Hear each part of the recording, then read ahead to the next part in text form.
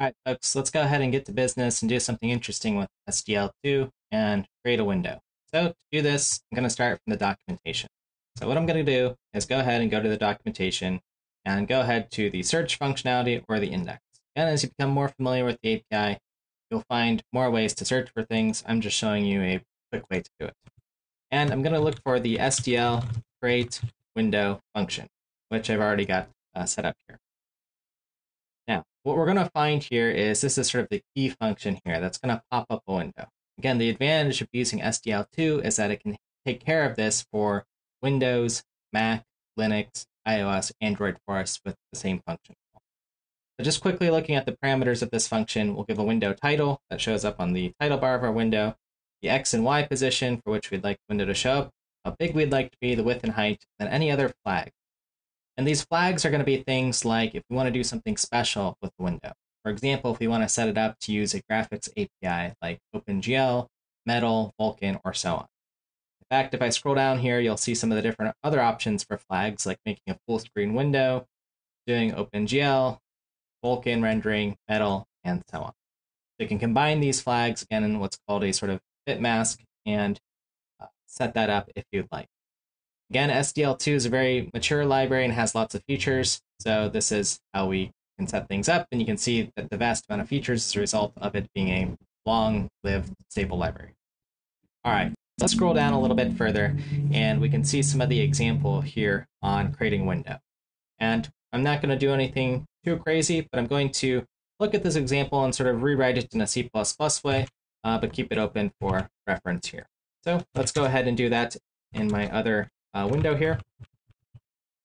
And the first thing that I'm going to want to do is go ahead and build a window. So SDL underscore window and give it some sort of name. So we have some pointer here. Now this window is just local to this function, so I'm not going to do anything special with it, but it's created here. So create a window data type. And again, this is going to be C-style programming. So we're doing things often with raw pointers, and that's how you're going to see it.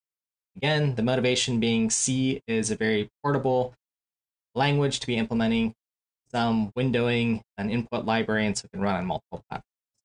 Okay, so let's go ahead and initialize our video system here. Here you can see they're not doing any error checking for the purpose of making this a small example, but typically you would want to do something like this to recover any error codes and debug them. Okay, so let's go ahead and once we've created our window, I'm going to go ahead and initialize the subsystem, or rather at this point we just have a pointer. It doesn't point to anything, so let's go ahead and make it a null pointer. And then I'm going to go ahead and create the window. So the window is going to be equal to this create window function. This function is essentially returning us a pointer or a handle back to some window that we can use. So let's do SDL create window, give it a title, C++ SDL2 window, and some of the parameters. Now you'll notice in this example that they don't define any initial X and Y positions. Let's go ahead and just give one 0 and 0 for the top and left corner of our screen, so it'll appear somewhere over here for you. The window height 640 by say 480. And we might want to use SDL, or maybe we don't want to do anything.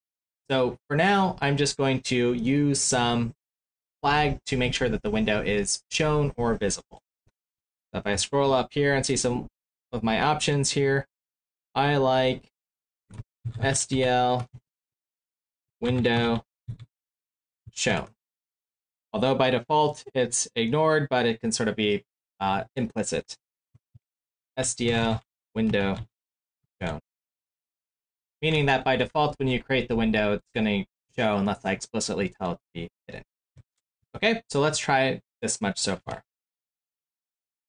And what I'm going to do at this point is hide so you don't need to see me. Review our example one more time. And they do a nice trick in this example here where they're just going to open the window up for essentially 3,000 milliseconds here, or 3 seconds, just so that we know it can be created. So let's go ahead and use that trick as well. And this is an SDL function related to time. and that we can just delay or pause the execution of our program. All right, and finally, we have to destroy our window as well. I'll talk about this in a moment. Let's just get this working here, and we'll pass a handle or the pointer into the window that we were working here, and then do SDL to shut down all of our subsystems. All right, so let's go ahead and see if this compiles here. It does. I'm going to run it. It's going to show up. I have two monitors, so it showed up in the very top of my screen. So let's go ahead and adjust this here to, say, 2000. Let's see if it shows up.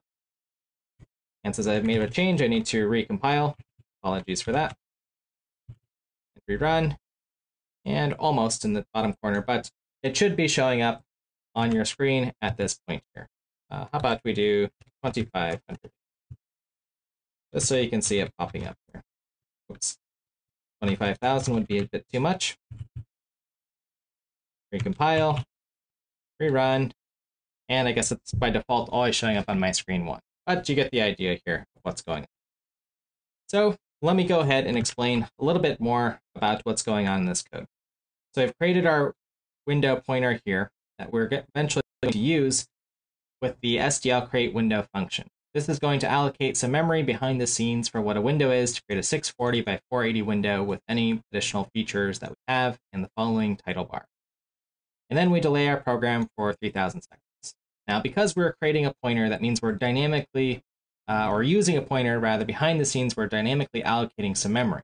Right? We are creating something here. So what is created must also be destroyed in the sense that we need to reclaim that memory when we're done with this window. For example, we could have an SDL application with multiple windows and we delete them all. Remember, we're programming in C here, so we don't have destructors or anything of that notion.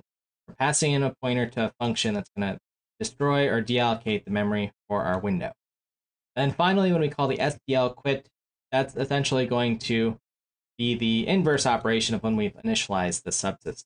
It's going to go ahead and safely turn off the video system, audio system, or anything else that we've enabled in SDL. So I hope that was helpful, and we're starting to get something more exciting here where we can pop up an SDL window and do some multimedia programming here. All right, we'll see you in the next lesson.